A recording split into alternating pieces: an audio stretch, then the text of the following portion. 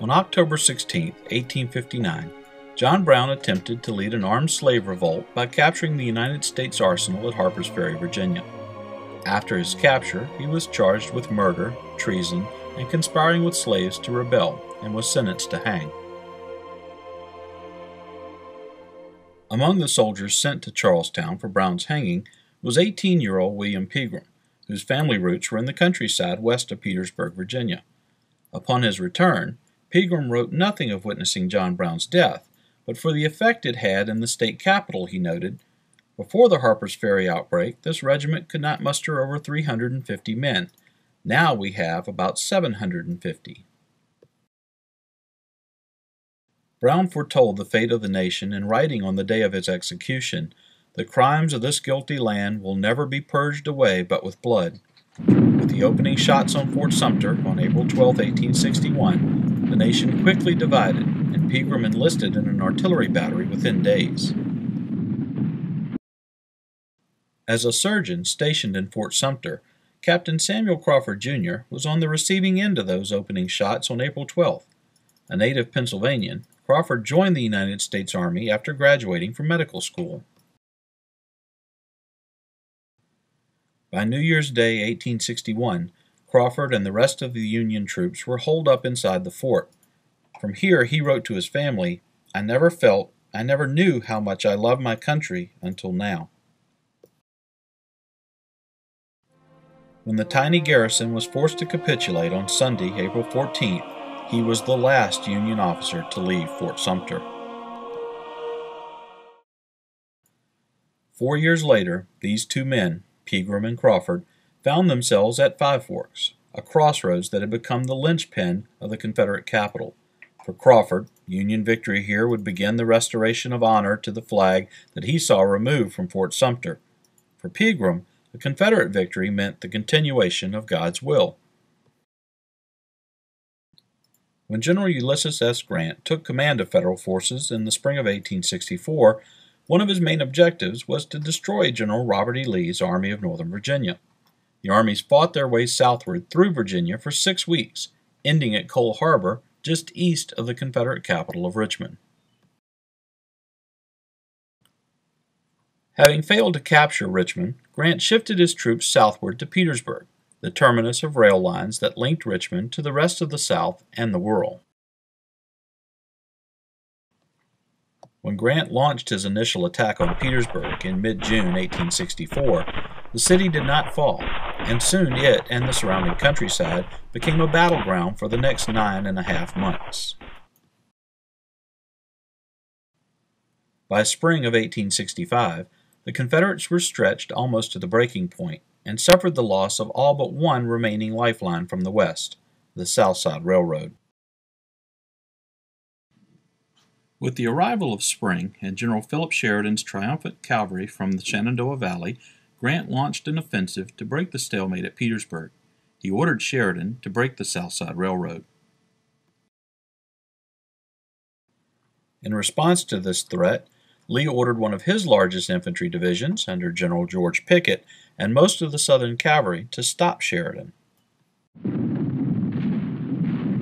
By nightfall of March 31st, Pickett had stopped the Union drive at Dinwiddie Courthouse, but when Sheridan received reinforcements, the Confederates withdrew north to the Five Forks intersection. Lee sent Pickett the following order: hold Five Forks at all hazards, protect road to Ford's Depot, and prevent Union forces from striking the South Side Railroad. Day of evil omen, All Fool's Day. Captain Henry Chambers of the 49th North Carolina, April 1st, 1865. For more than 2 hours on the afternoon of April 1st, 1865, 30,000 men fought for control of this crossroads, the control of the last railroad out of Petersburg, and the control of Richmond. Colonel William Pegram was in the center of the line with a portion of the artillery he commanded.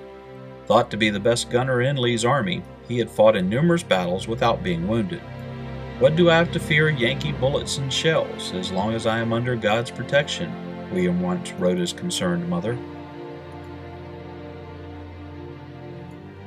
Though deeply hurt by the death of his brother John months earlier, and in spite of the setbacks the Confederates had recently suffered, Pegram still believed the South's way of life was ordained by God.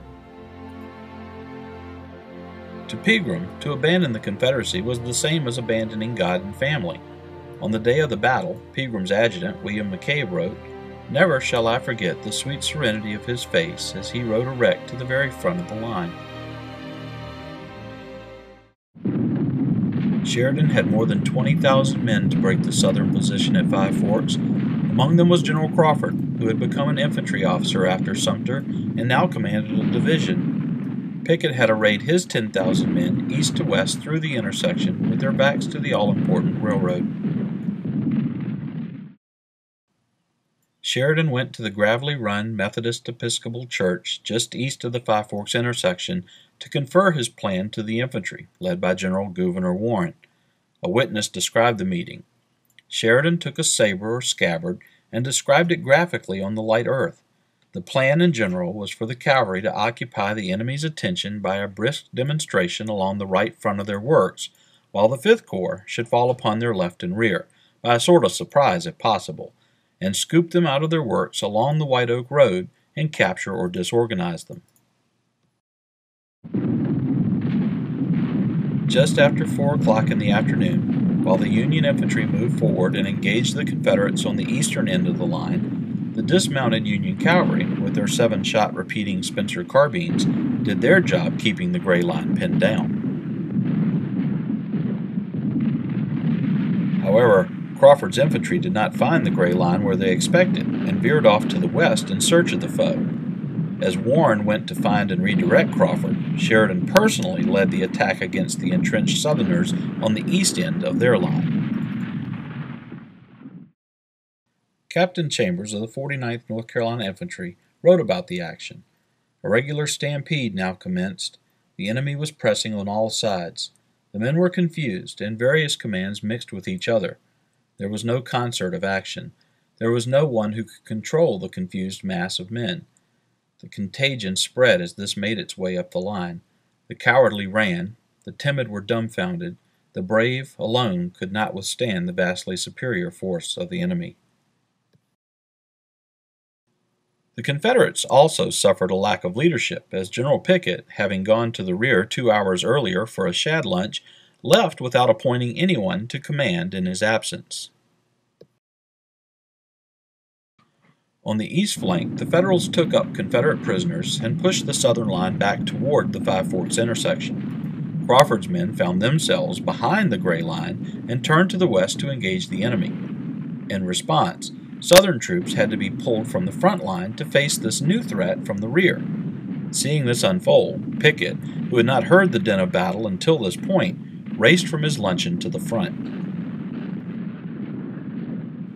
As the frontal assault of the dismounted cavalry raged along White Oak Road, Major Luman Tenney of the 2nd Ohio Cavalry painfully watched the final minutes of his younger brother. Advanced through the pines until in sight of works and guns, repulsed, formed line again, charged again, got under the works and laid down. Here Brother Teddy, noble and brave boy, was struck through with a piece of shell. Helped him from the field, suffered awfully.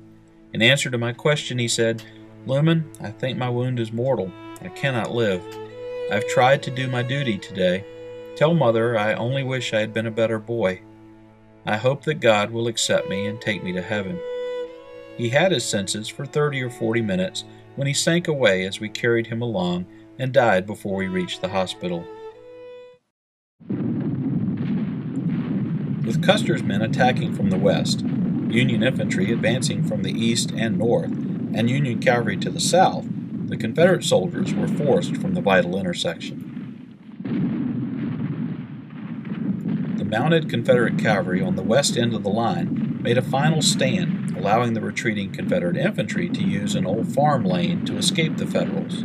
As darkness fell, the Confederates made their way to the north and awaited another attack along the railroad before being ordered to retreat west.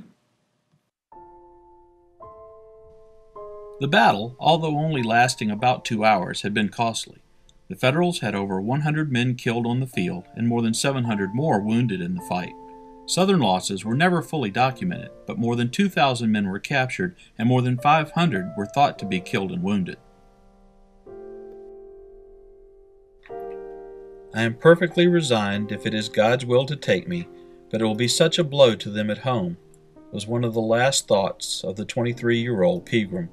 Having witnessed the beginnings of the Civil War, Pegram gave his life at what was the collapse of the country he and his fellow soldiers so believed in. The changes that began with John Brown's raid at Harper's Ferry were, after almost 4 years of war, quickly becoming the realities for the reconstruction of the nation. When Grant received the report of the Federal victory, he ordered an attack on both Petersburg and Richmond. With his lines breaking the following morning, Lee sent President Jefferson Davis a message. I see no prospect of doing more than holding our position here until night. I am not certain I can do that. If I can, I shall withdraw tonight north of the Appomattox, and if possible, it would be better to withdraw the whole line tonight from James River. I advise that all preparations be made for leaving Richmond. With Grant's victory at the siege, the armies left the trenches of Petersburg and continued fighting until Lee surrendered at Appomattox Courthouse, Virginia, on April 9th. Among the victorious officers was General Crawford, but he was ordered to leave before the final Southern flag was furled. Crawford traveled back to Charleston, South Carolina, where on Friday, April 14, 1865, 4 years to the day from when it was removed, the same flag of the United States of America was hoisted back over the battered walls of Fort Sumter. One of the speakers summed up the state of the nation that day: no more disunion, no more secession, and no more slavery.